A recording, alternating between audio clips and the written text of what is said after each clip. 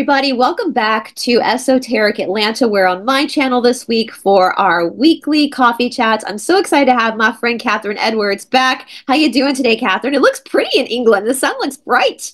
The sun's bright. It's really freezing cold. So I've been out treating horses all morning. So I'm very relieved to be in my warm office with my cat here, my dog's there, and excited for this conversation because I think it's a really important one.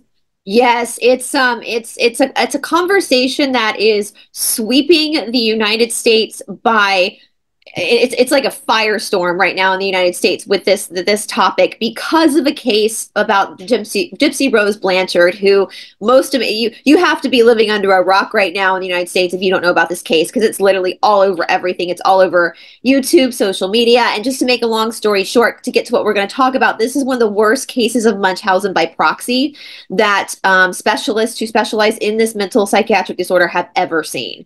And it's the only case they have on record where the victim, Ravi's given his two thoughts too, so if y'all hear him barking, he's chiming away. But the victim of this Munchausen by proxy, she's the only case where she's actually had to unalive her caretaker, her mother, her perpetrator, in order to free herself. That's how bad it got. And so I had talked to you, Catherine, a little bit about this case and the Munchausen by proxy, and it's just such a fascinating psychological condition people have. And so, and you're a biologist, and I know that you've seen this with animals as well. So I'm going to pass the ball over to you. What do you, first of all, know of Munchausen by proxy, or Munchausen's, which is when you do it to yourself, and by proxy is when you do it to somebody else? Yeah, so a couple of things. One, it's not something you cover in biology at all. I mean, I did do quite a lot of psychology classes, and I did a lot of abnormal psychology, and it comes into that. And it's such a fascinating area because I think anyone who's been exploring what's really going on in the world is really understanding how psychology, mindset, mind control is absolutely key to anything that happens in our lives and in our environment. And when you mentioned it, I don't really know anything about this case because being in the UK, haven't seen it, and I don't watch the news anyway. But what I have seen, when I say I see it with animals, it's not the animals that do it, it's the humans that do it to their animals. And as holistic therapists that have been working for 20 plus years with humans and their animals, one of the things, and we spoke about this years ago when we first met actually, that surprised me most was about how people needed their animals to remain sick to get attention and needs. And it was a very worrying trend that myself and other therapists were seeing, and vets actually as well. But of course, something like the Munchausens by proxy, it's such a complex area, and one I'm not a psychologist or a psychiatric specialist, but the danger is, for me, Bryce, is it can go both ways. So we watched a program, I can't remember what it was called, about do you remember about Christmas time? We were all watching it. It will come to me, the name of a minute, where a mother was accused of Munchausen's, but she wasn't. Take care of Maya.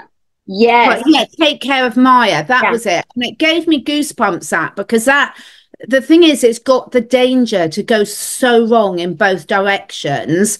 But I do see it more and more. And it's one of the reasons why I've stepped back actually from one of the a lot of the in-person therapy work I did, just to give myself a break, because I'm seeing when people are really desperate with their animals, if their animals are in a sick state and kept in there, they get a lot more attention, a lot more sympathy. And we were seeing this, and then you remove the animal from that situation and the animal's absolutely fine. It's a very fine line, isn't it, to know what's going on? Yeah, and it's interesting you mentioned take care of Maya, because the Gypsy Rose, the victim of this case, who's now trying to become an advocate for victims of Munchausen's by proxy, she actually just released a video where she talked about how we have an extreme. We have a case with her where she fell through the cracks. And then we have someone like Maya, whose mother did not have Munchausen's by proxy, but the hospital accused her of it, so much so that she ended up unaliving herself. And just for people who absolutely have no idea what we're talking about, the definition of Munchausen syndrome by proxy is a psychiatric disorder in which a parent or other caregivers seek attention from medical professionals by causing or fabricating signs or symptoms of illness in a child.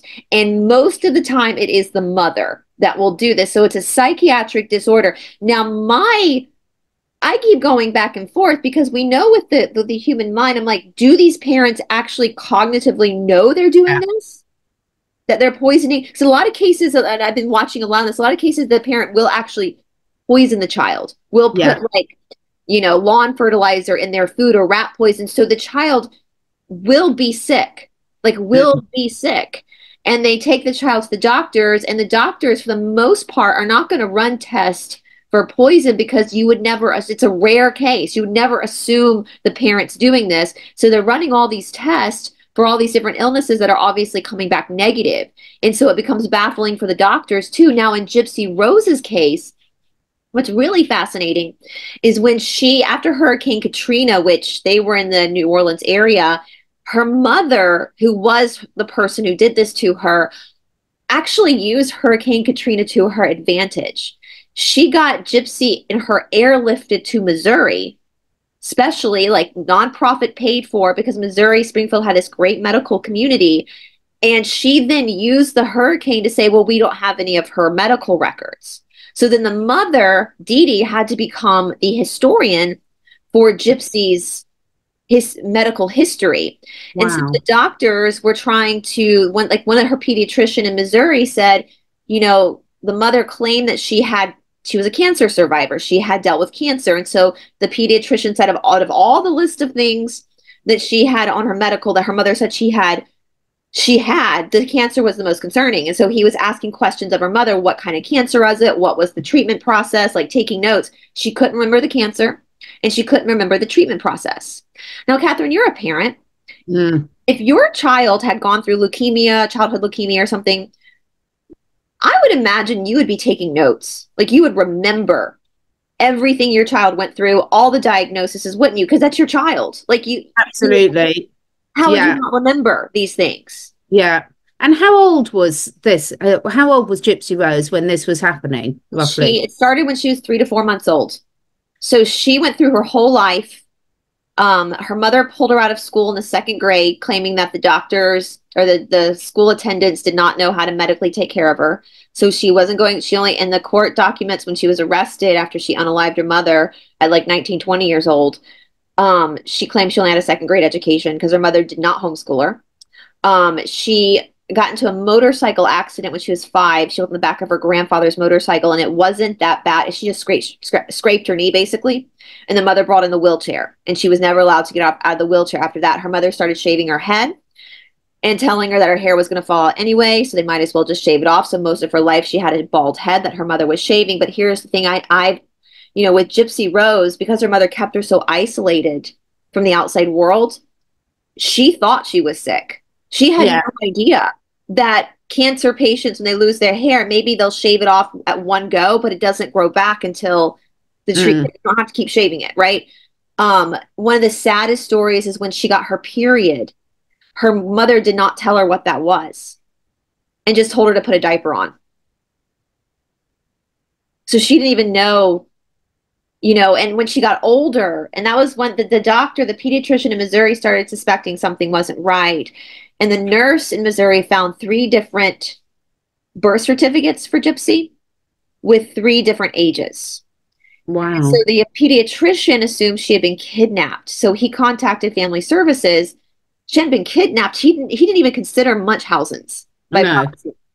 The neurologist specialist that the pediatrician sent them to, because he couldn't find anything wrong with her, actually put in his notes he believed the mother was suffering from Munchausens by proxy. But because of the laws in Missouri especially, there was nothing he could do. As a doctor, he could not go to the state, to the Family Services, without proof. You can't go in Missouri on suspicion. He could have lost his license, so he put it in the notes. This is what I don't understand, because I mean, obviously I'm in the UK, so I don't really understand how your medical laws work in different states. But when you Take Care of Maya, which was, I sobbed in that film. It's just a brilliant film. Anyone needs to watch it. Now, the reason I watched that is I had a very good friend that I met when I had my first child, whose child was very injured. And when the child was poke injured, the mother was accused of Munchausens and making it all up.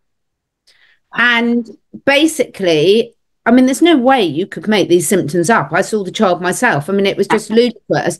And anyway, a long story short, eventually they realised the link, and it was to do with the swine flu, which caused narcolepsy and catalepsy and things. And then the mother, but the psychological stress of being told that you're doing this to the child, that it's a behaviour problem, you're making it up. So this is where I don't understand the American laws, where how the Maya situation could have happened. But this and it's different states. It's different states. It's completely have different laws. Yeah. Yeah. And that's where it kind of goes into debate. And this is kind of what, you know, why I wanted to really, because what do you do? Like, what is the right? I mean, you know, in some cases with what happened to Maya, that was way too much government interference. It was way too much. But with Gypsy, it was way too little. It was too little. That neurologist should have been allowed, doctors should be allowed to present to, at least talk to another board of doctors and be like, these are my suspicions. How do we figure this out how do we figure this out while erring on the side of caution? How do we figure this out in the understanding that maybe it's not Munchausens, maybe the mother, seriously, something is going on and we just can't figure it out? Like, how do we go about protecting the child, but also protecting the child, you know? And I mean, one thing that, so Dee Dee, the mother, was a nurse's assistant. And so she had the ability to read about medical issues and know how to fake them. Now, Gypsy wasn't in on the con.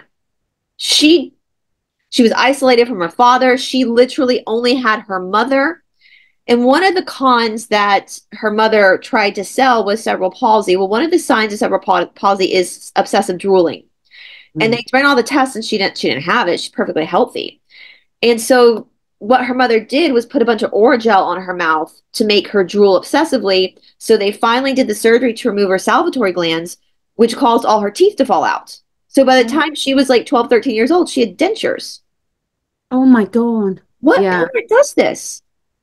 Well, this is where I think this subject links so much into everything that we're talking about in terms of disclosure. And the reason I'm saying that is this is where the false narratives get so dangerous, so dangerous, because the trouble is there's a lot of mistrust in social services. There's a lot of mistrust in medical care, and rightly so. I mean, rightly so.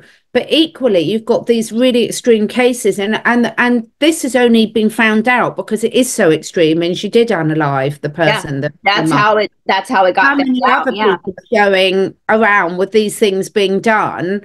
And they've got no idea. And the whole thing about psychological health is so complex. Look at the arguments of people now.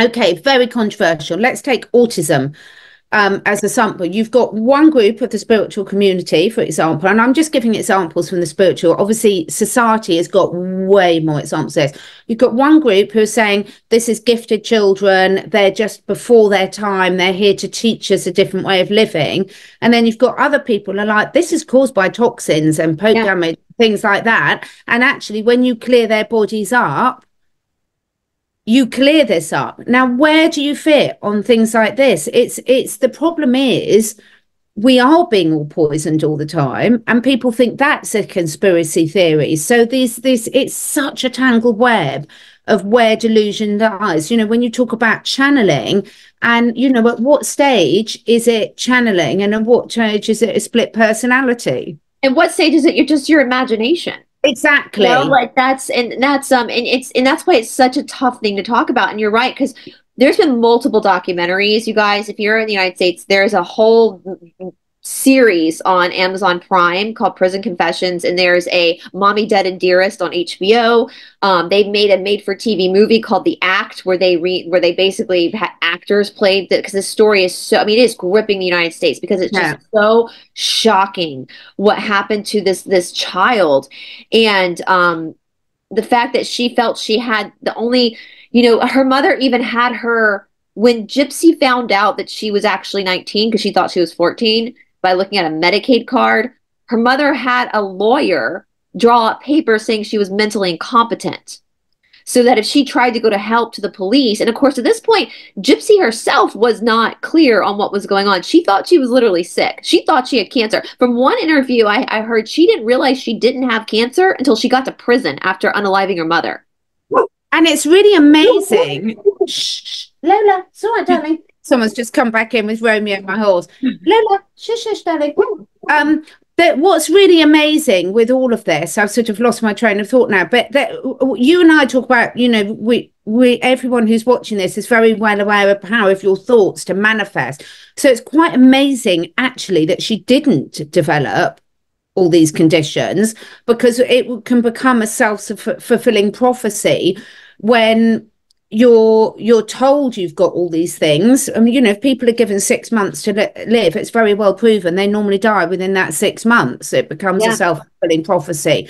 So I think there's so many things that I think are so important about this. I mean, one absolute tragic case, and this is where I really don't envy anyone who works in the medical profession and social services, because you're almost damned if you do and damned if you don't. And most of these things are actually a judgment call. You know, when you get that, listen to that intuition, there's something not right.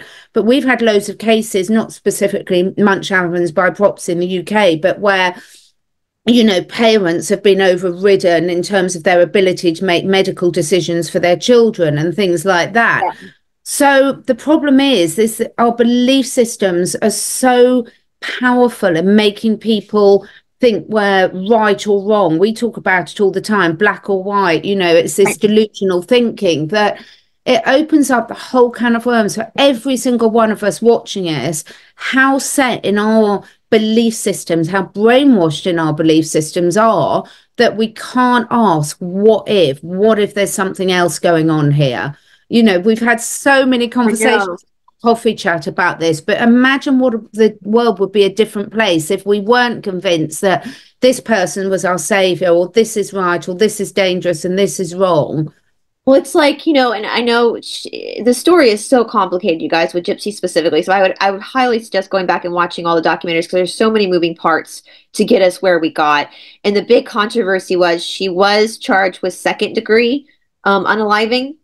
And she did spend about 8.5 years in prison. She just got released. She was supposed to be 10 years, but she got paroled early. And she's one of the only cases where she flourished in prison. And one of the things she says in the documentary is that she goes, I know people think I'm crazy for saying this, but she said one of her best memories was getting to the prison and standing out in the rec yard and almost crying for joy that she was free. That she felt free in prison. She finally got the experience with social interactions with other humans, with other girls. She learned about she learned about tampons, like all these things that she should have already known. And when you see her from when she entered into prison to now, she looks a lot better. She looks a lot, and she's been kind of making the rounds. And a lot of people have a problem with her newfound sense of fame from this. But again, I think what it is that people are just so fascinated the fact that she fell through the cracks. And one thing you learn is what you're saying, Catherine.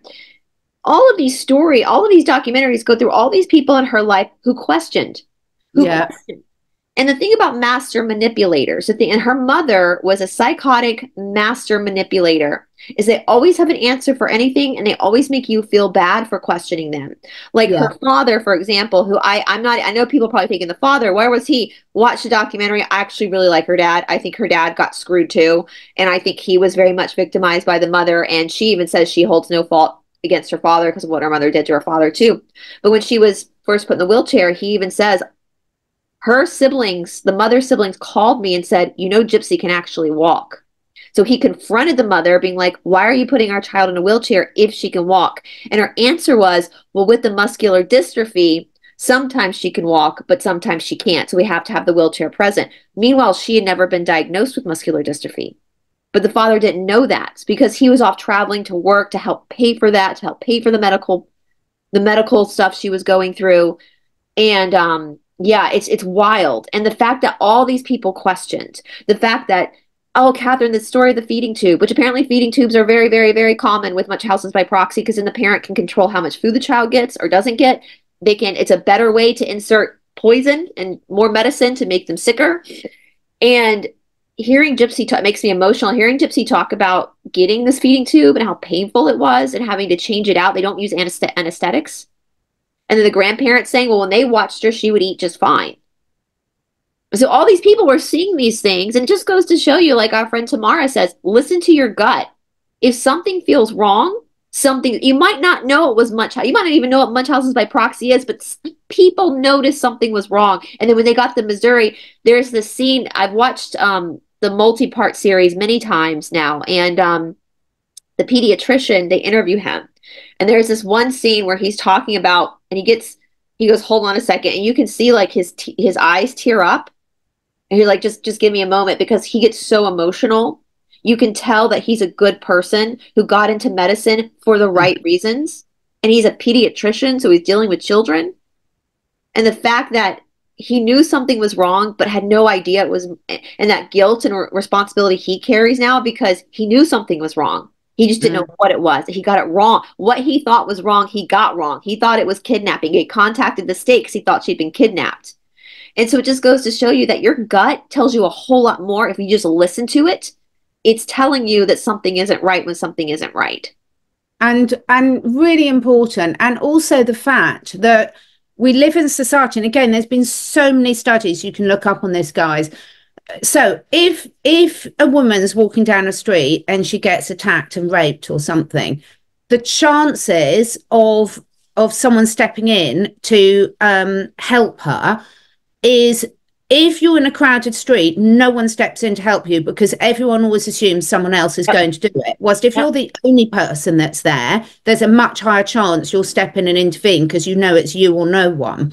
And the lesson for this is what we're seeing. This is why we're in such a mess globally now, because everyone assumes someone else is going to do something about it. We get it all the time. It's like, why aren't you doing this? Why aren't you doing that? Well, why aren't you? You know, don't rely and expect someone else to do all your dirty work for you. All of these things, it's even like the son of Sam that we're talking about more. You know, all of these things, there's so many chances that people could have done, different people could have stepped in and stopped it. So many chances. Look at the lockdowns. There's so much that as a society we could have done to have stopped this. Look at everyone moaning about this. Well, how many really got off their backsides and actually did something about it and swallowed their pride and their ego and allowed themselves to be ridiculed? The thought that they might change one person's mind. And this is the problem. Our ego gets in the way the whole time. We don't want to be humiliated. We don't want to be wrong. But that's why we're in this state. No horse in a herd worries about, oh, I'm not going to tell them that there's a lion there because it might not be a lion and I don't want them to laugh at me. So it's too late. You know, guys, we've got to, and when I say guys, it's so annoying for people. I apologize to their listeners. I'm talking to humanity. All of us. All As we say in the South, all y'all. All of it. All of us, me included. Every single time we don't step up and do something and say something. And, you know, a lot of my corporate career was in risk management. And the whole point about risk management is you look at what are the probability of it happening, and what is the impact if it is. So the chances are, you know, it's like if there's a 90% chance that you're going to slip on that slippery surface, but actually it's a soft surface, sand surface. So if you do slip, you're not going to hurt yourself. There's a very low risk. Then you don't have to do something about it. But if there's a 1% chance that this might happen, but the consequence is death, then that moves it straight up the priority list. And I think if we can use everything we learned and talked about over the last few years to say, what can I do to help an animal in need, a child in need, a person in need, to stop this reign of terror that the non-elites are reigning over people? You know, you have to take action. It's as simple as that. Each and every person has to take some action. Yeah, and hold on one second. My boyfriend just got home, so he's playing with the dog. Hold on one second, guys. Sorry. I'm filming, just so you know. Hold on. Sorry about that, guys. You're about to hear my boyfriend make really silly noise with my dog. So, as adorable as that would have been, I don't know if he would have been happy about that. So. In the background. Um, so, yeah, it's and I think that's the thing too, Catherine, is that we never when you're a healthy-minded person to an extent, when you have a moral compass, you would never hurt a child. I would never want a child to any child, not just my nephew or nieces or my child, or I would never want any child to go through the horrors of medical treatment if it's unnecessary. And I think most parents and most healthy-minded people are that way. These treatments that these Munchausen by proxy parents put their kids through are unnecessary because they're not sick. Same with animals. We can't understand how psychopaths think.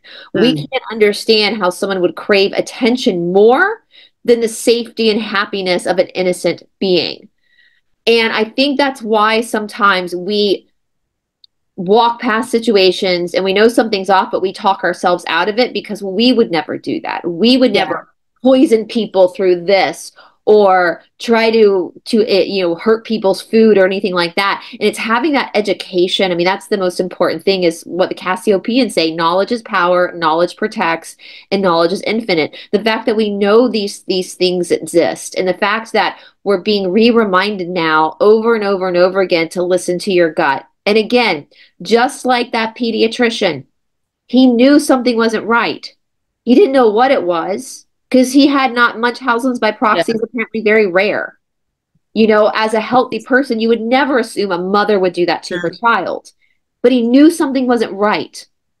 And just knowing that and persevering to get the answers as to why something wasn't right, she would have been saved a lot sooner. And it wouldn't have resulted in her now being a felon. And I do have to say, like, I really respect her, because when she's obviously gone through a lot of healing while she was in prison. And it's the same thing with our greater world. When something doesn't feel right, you don't. I love that analogy with the lion. I kind of laugh because, yeah, in the wild, a horse would be contemplating, like, should I say something? Will I look like an idiot? No, they just say something, Exactly. So being able to be like, I know that I don't have proof as to why I feel this way, but I feel like something isn't right. And you can even say, I just feel like something's not right. I laughed hysterically, Catherine. There is a part of the mountains where we go hiking that I don't like. I've never liked it. I've always gotten in a bad mood when we hike it. I don't know why. I've just never liked being there. But my boyfriend loves it. And he went a few weeks back, he went camping up there. And I was like, you're going by yourself. I don't like that place. I don't know why I don't like it. I don't like that one trail I don't like. Well, one of our friends, actually, her, Catherine, does a lot of work up there. And I was telling her off camera, and she was like, oh, yeah, there's a lot of really weird stuff, like portal stuff going on there. I was like, I knew it. Like, I just like knew, and so even with silly stuff like that, it's like, listen to your gut. Hopefully this Gypsy Rose Blanchard case teaches us so much more about the world at large and our place in it, and looking alive and just like really being aware of what's happening. And you're right, Catherine, we're expecting people to come rescue us. Nobody rescued Gypsy as well. When someone says something we don't disagree, I mean, I welcome all the people that are putting stuff out there, so long as they're not doing it in a way to try and brainwash you and convince you and shame you. And I think guilt and shame is a very powerful driver for affecting human behavior.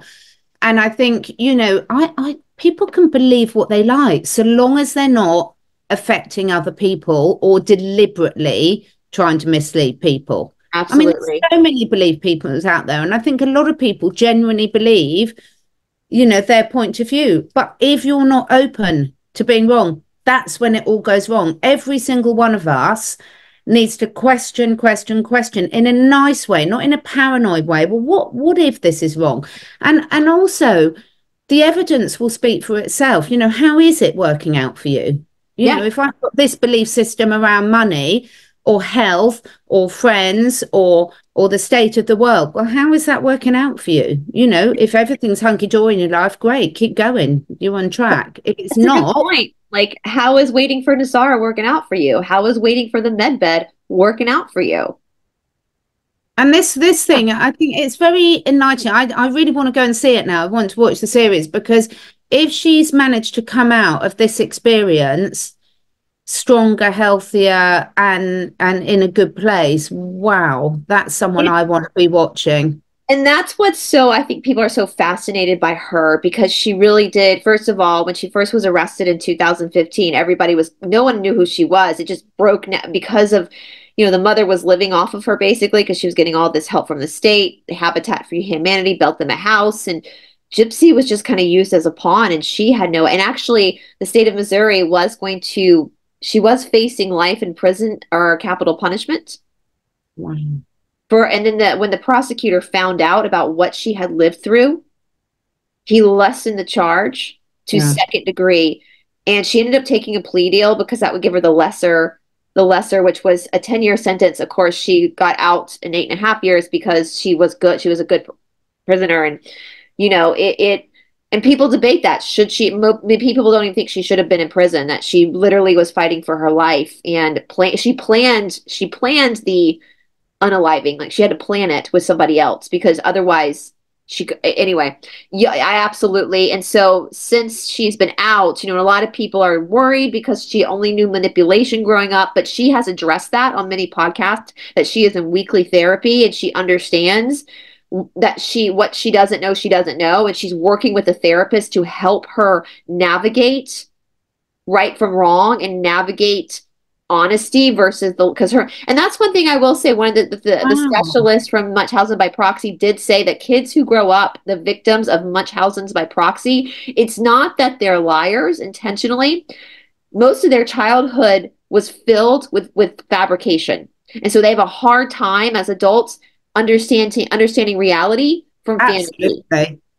And the fact that she's aware of that she's self-aware enough and a lot of people, like, she went on a big talk show here and they were like, girl, you should not have been in prison. And she goes, well, yeah, I should have. I committed a crime. She's very accountable to, this sounds like someone I really need to learn from, because I just think it's amazing. And this is where we've got to the people that have been able to help her through this have obviously done a really good job. Well, her dad has really stepped in, and her stepmom, like, they have really stepped in now. Yeah. I mean, it's so complex. Everyone's, as you always say, oh, but by the grace of God go I, that we just don't know what people have been through. We don't know why they're making the decisions they made. We don't know why they're behaving, but we can still call out when something's not right in a compassionate way. And I think, this just goes to show just how complex life is, how complex humans are compared to other animals. And that's not a judgment thing. It just is, because we know how to manipulate our words. This language that we use is so manipulative. And I think once we accept that and realize that it works both ways, then we can be a lot happier and a lot less hard on ourselves as well, because you don't know what you don't know. No rational person would think. I watched a film on food, Bryce, and it was like people injecting the most disgusting things to make prawns and shrimps look like, and I was like, what rational person would ever come up with this? Of course people eat this food thinking it's okay, because no one with a rational mind would ever think someone would be sick enough to do something like that, to tamper with their food supply. Yeah, well, that's the thing too. It gets into the psychology too of Gypsy Rose, and that's where I've watched some people kind of, because in order for her to plan this escape, we'll call it the escape, she had to get on her mother's laptop and create a fake Facebook account to try to find help. And people were like, when her mother was asleep, people are like, well, why didn't she reach out to the police officers? Why did she think this was her only option? I'm like, you're looking at a child who's been mentally abused her whole life. She doesn't even know she's been abused. She just knows she can't get out. Her mother, she tried to run away at one point. Her mother dog chained her to a bed for 2 weeks. Like at 19 years old, she was having to go to the bathroom with her mother in the room with her, take baths with her mother in the room with her. And she's also been labeled mentally incompetent by her mother legally. So do you know what that mental prison is like?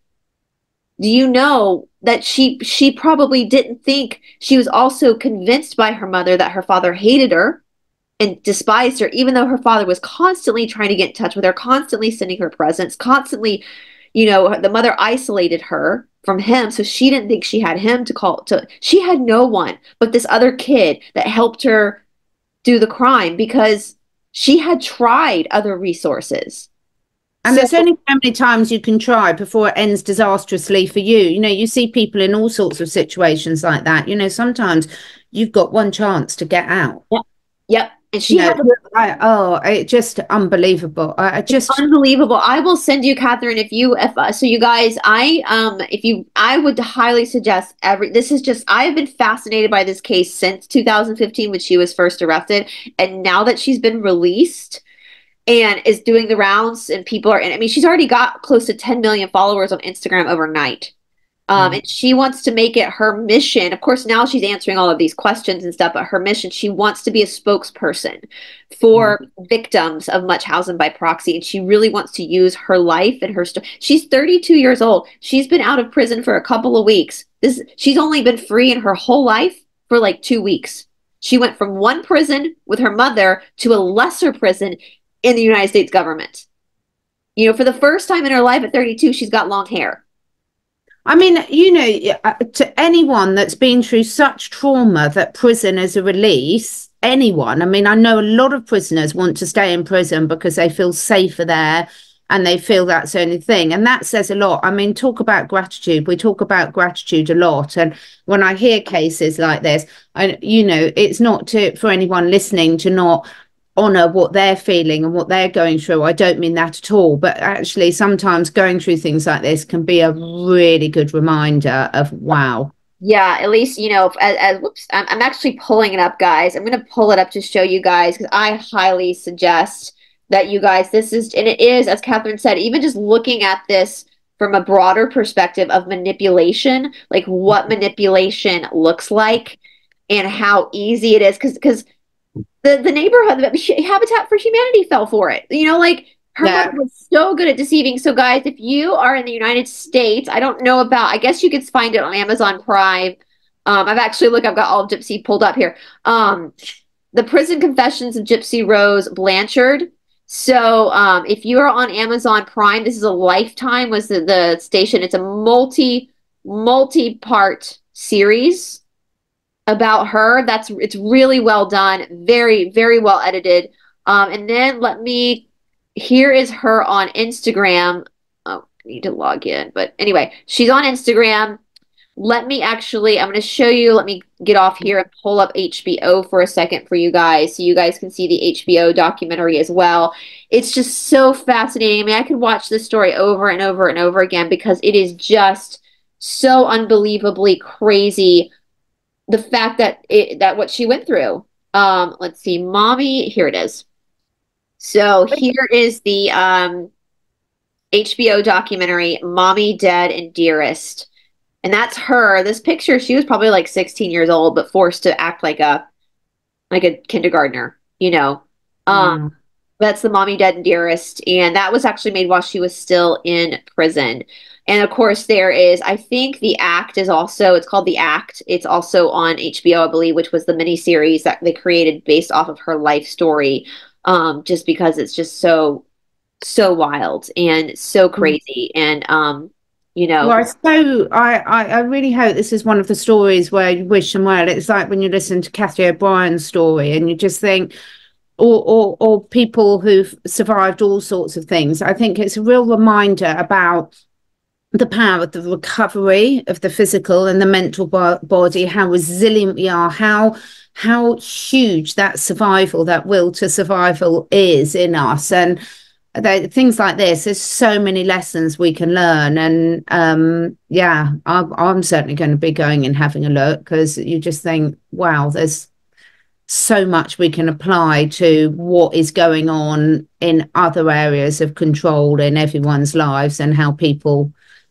do behave in a very psychotic way. You can send this to your kids and be like, your childhood wasn't that bad, was it? Yeah, exactly. You're welcome for not doing this to you as a child. So, yeah, you guys, and I can't wait to hear your thoughts down in the comment section below. I will say something, both my boyfriend and I, because he's watched it multiple times with me too. After Dee Dee, the mother's body was found, they cremated her and they sent her ashes back to her parents, her dad, and her siblings in New Orleans. And in one of the docuseries, I can't remember which one, they say they got the ashes, they didn't know what to do with it, so they all decided just to flush her down the toilet. So, and that was their sister and daughter, but they were so upset with what one of her cousins is a famous tattoo artist in New Orleans, and he's interviewed a lot. And he even made a comment. He was like, when I found out she was dead, I thought, well, my first thought was Gypsy finally snapped. I was waiting for this. She finally snapped. She finally couldn't take it anymore. And so you can see how this woman's behavior, obviously, even before Gypsy was born, was very manipulative, very evil. And yeah, so I sounds like she wasn't given any support or help. You know, they talk a little bit about her childhood. Apparently, she was the youngest of 6, and her mother, who's no longer alive, was a little bit like this as well, and kind of did the same thing to her with a heart murmur, but not as bad. So, you know, and I do think Gypsy, I mean, she hasn't said this, but from what I see from her interviews, I think she is aware that this is in her DNA. Yeah. Aware of something. Yeah, you can transmute it. Absolutely. Yeah. She's got what seems like a really great dad and a really great stepmom, and her stepmom has embraced her and just loves on her. And, you know, she's got 2 half siblings that she's really enmeshed herself in with the healthy side of her family now. And she is married. She did get married in prison. Wow. People are very suspicious about this. And my thing is, like, if it ends in divorce, it ends in divorce. You know, her getting married isn't the worst thing that's happened to her in this life. You know, just let the girl have some happiness. You know, she's this is her first time she's been free in her whole 32 years. So, you know, she's going to make mistakes. So are we all, you know, and just be glad she's alive, and she's actually going to do something with her life to try to help other victims. And she did speak about Maya, that case that was so wrong because the doctors were wrong. The mother did not have Munchausens, you know, and so she really wants to help change the laws and change the way we perceive this type of coercion with an innocent person's health. So anyway, guys, let me know. I can't wait to hear. Really interesting one. Raises so much. My mind's just going now. It's like, wow, it's so complex, but yeah. So, and I will say one more thing I forgot to mention. When you hear her talk, guys, when you hear Gypsy talk at 32, she still has a very baby voice. I have learned that is a sign of childhood trauma. When adults still have baby voices, it is a huge indicator that there is major childhood trauma. So that's something interesting to know. When you hear her talk, you'll hear she sounds like she's 12.